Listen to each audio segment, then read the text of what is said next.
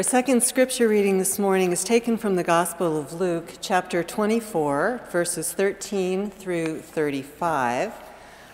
And I have asked a couple of friends to help me with this reading this morning. If you are watching a videotaped version of this sermon, you won't be able to see them, but just know that Ed Pembroke is going to be Cleopas and his friend, and Mindy Stewart is going to be Jesus. Now on that same day, two of them were going to a village called Emmaus, about 7 miles from Jerusalem, and talking with each other about all these things that had happened. While they were talking and discussing, Jesus himself came near and went with them, but their eyes were kept from recognizing him. And he said to them, "What are you discussing with each other while you walk along?" They stood still, looking sad. Then one of them, whose name was Cleopas, answered him, "Are you the only stranger in Jerusalem who does not know the things that have taken place in these days?" He asked them. "What things?" They replied, "The things about Jesus of Nazareth, who was a prophet, mighty in deed and word before God and all the people, and how our chief priests and leaders handed him over to be condemned to death and crucified him. But we had hoped that he was the one to redeem Israel. Yes, and besides all this, it is now the third day since these things took place. Moreover, some women of our group astounded us. They were at the tomb early this morning, and when they did not find his body there, they came back and told us that they had indeed seen a vision of angels who said that he was alive. Some of those who were with us went to the tomb and found it just as the woman had said, but they did not see him." Then he said to them, "Oh, how foolish you are, and how slow of heart to believe all that the prophets have declared. Was it not necessary that the Messiah should suffer from these things then enter into his glory?" Then, beginning with Moses and all the prophets, Jesus interpreted to them the things about himself in all the scriptures. As they came near the village to which they were going, he walked ahead as if he were going on. But they urged him strongly, saying, "Stay with us, because it is almost evening, and the day is now nearly over." So he went in to stay with them. When he was at the table with them, he took bread, blessed and broke it, and gave it to them. Then their eyes were opened, and they recognized him, and he vanished from their sight. They said to each other, "Were not our hearts burning within us while he was talking to us on the road, while he was opening the scriptures to us?"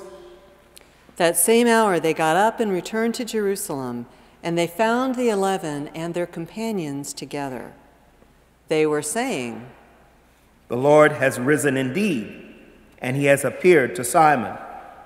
Then they told him what had happened on the road and how he had been made known to them in the breaking of the bread. This is the word of the Lord. Thanks be to God.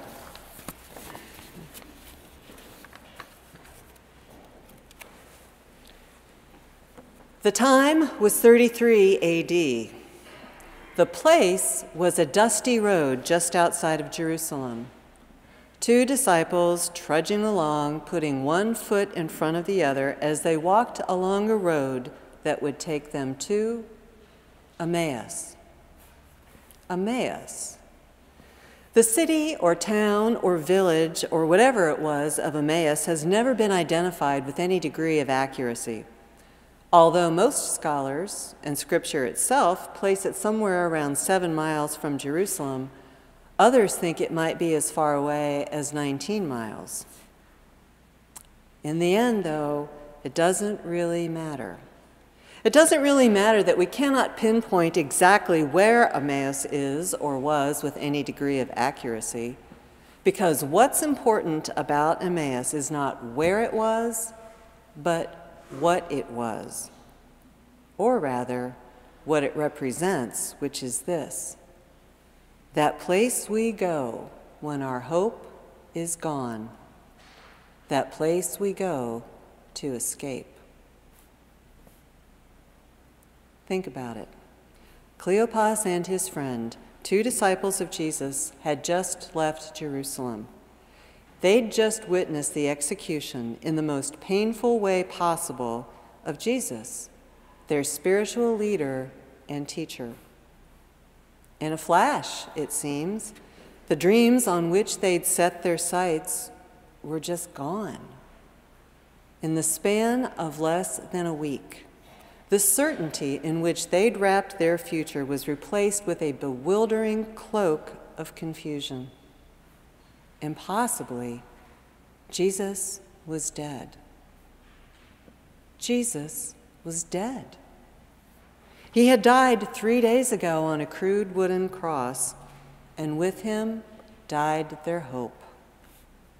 The kingdom of God, a kingdom of joy they were sure would be ruled by Jesus, suddenly lay in ruins. Deliverance from fear and oppression and persecution no longer seemed feasible. Any expectation they had that their future would be any different, any better than it was right now, had simply vanished. Because, impossibly, Jesus was dead. Jesus was dead. We can relate, can't we? We've all had those times in our lives when we've felt like Cleopas and his friend, haven't we? Maybe you're having one of those times right now. One of those times when happiness seems but a distant dream. One of those times when fear and grief and sorrow consume you and paralyze you and make you unsure not only of where you're going, but of who you are. Times when you can't imagine a future any different than your less than optimal now.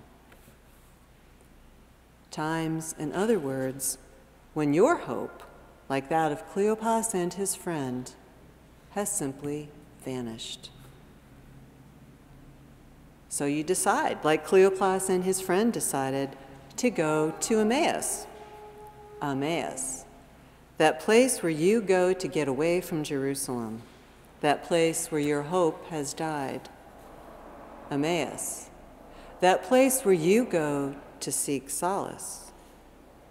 Emmaus, that place where you go not only to grieve your loss of hope, but to forget your loss of hope as completely as you possibly can. Presbyterian pastor and theologian Frederick Buechner describes Emmaus like this. Emmaus is any place we go in order to escape. A bar, a movie, wherever it is, we throw up our hands and say, let the whole damned thing go hang. It makes no difference anyway. Emmaus may be buying a new suit or a new car or smoking more cigarettes than you really want. Emmaus is whatever we do or wherever we go to make ourselves forget that the world holds nothing sacred. Emmaus, in other words, is wherever we go to get away from it all when all gets to be just too much. Where's your Emmaus? Where do you go to forget? When life gets too much for you, where is it that you go? Is your Emmaus, as Frederick Buechner suggests, a place where you drown your sorrows? Or is it a place where you indulge in desserts you know you should pass up? Does your Emmaus consist of a series of shopping malls where you go to buy things you can't afford, but which you buy anyway, just because it makes you, for the moment anyway, feel better? Or is your Emmaus a place of activity, a place where you fill every waking moment of every single day with work and things to do? Things for your family, things for your community, even things for your church. Anything and everything you can think of to fill your time so you don't have to think about your loss of hope, so that you don't have to remember that you're on the road to Emmaus. We all of us, have a place we go to get out of Jerusalem, that place where hope has died. We all of us, have an Emmaus. And so did Cleopas and his friend, because Emmaus was where they were headed that day, on that dusty road, 3 days after Jesus' crucifixion. As they walked, though, as they were putting one foot in front of the other, as they sought to leave Jerusalem behind, as they walked on their way to Emmaus, they met a stranger who, incredibly as it seemed, knew nothing about what had happened.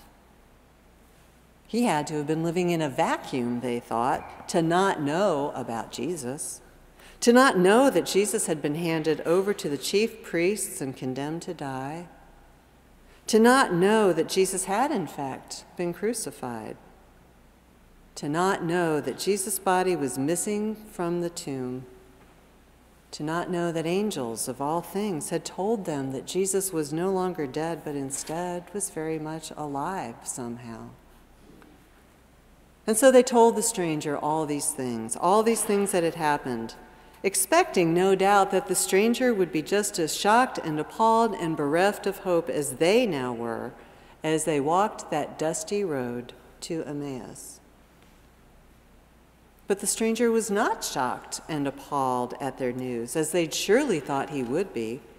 He seemed instead shocked and appalled at them. Did they not understand, he asked them, what it all meant? Could they not see that what had happened was only what the prophets had been saying would happen for the past, 1,000 years or so? Were they so slow of heart, so lacking in faith, that they could not realize that Jesus was the Messiah? And so, as they seemed not to understand these things, he began to explain it to them. He started right at the beginning with Moses. He moved right on through the prophets, Isaiah, Jeremiah, Ezekiel, and all the rest. And then finally, he finished up with current events. The day grew long, and soon the travelers found themselves at the outskirts of Emmaus, at the city limits, as it were. And so they stopped for the night. And, according to the hospitality traditions of the day, they invited the stranger to stay with them. The stranger accepted their invitation, so they settled in for the evening, prepared a simple meal, and sat down to share it together. And then the most amazing thing happened. This stranger, their guest, took the bread he'd just been offered, and then, just as if he were the host and not the guest, he said grace. He thanked God for the meal they were about to eat, and he gave them the bread to eat, and they ate it. And then all of a sudden, in a blinding flash of revelation, their eyes were opened, and they realized who he was. The stranger who sat at their table, the stranger who'd appeared out of nowhere, this stranger who knew things he had no way of knowing. This stranger was no stranger at all. This stranger was the risen Christ. Jesus Christ, whom they'd thought was dead, wasn't dead at all. He had risen. I think Cleopas and his friend knew right then and there that they'd never make it to Emmaus, that place they were going to get away from Jerusalem. That place where they were going to seek solace. That place they were going to forget the loss of hope they thought had died that day with Jesus. They'd never make it to Emmaus because now they didn't have to go to Emmaus. Because now they weren't hopeless anymore. Their hope hadn't died after all. Their hope instead was sitting right there at the table with them, eating dinner with them as if it were the most natural thing in the world. Their hope had been returned to them that day on the dusty road to Emmaus in the person of Jesus Christ. It's like that for us too, that Christ comes to us when we're walking our road to Emmaus. That place we go when life gets to be too much for us. That place we go to get away from it all. That place we go when we feel hopeless. Because it's there on that road where we've given up hope, that road where expectations fail us, that road where we finally have just given up, period. It's there on that road that Christ finds us. It's there that Christ opens our eyes. It's there that Christ burns in our hearts, that point at which we're the most broken, the most vulnerable, the most despondent. That's where Christ finds us. That's where Christ reveals himself to us. Because that's where we've acknowledged, not only to ourselves, but also to him, that we can't make it alone, that we're not invincible, that we need help. We all of us, have a place to go to escape Jerusalem, that place where hope has died. We all of us have an Emmaus, that place we go to forget this. And we all of us, travel to Emmaus at one time or another in our lives, trudging along, putting one foot in front of the other as we walk that dusty road. Times when happiness seems but a distant dream. Times when fear and grief and sorrow consume us and paralyze us and make us unsure not only where we're going, but of who we are. Times when we just can't imagine a future any different than our less than optimal now. Thankfully, though, we all of us, also have Jesus Christ, who meets us on our road to Emmaus, appearing in the most surprising of ways, and when we least expect him. That's where Christ rises up and meets us, bringing with him the hope that we can't find on our own, the hope we thought had died, the hope we thought we'd never see again. That's where Christ rises up to meet us on the dusty road to Emmaus. That's where we encounter the risen Christ. Please pray with me.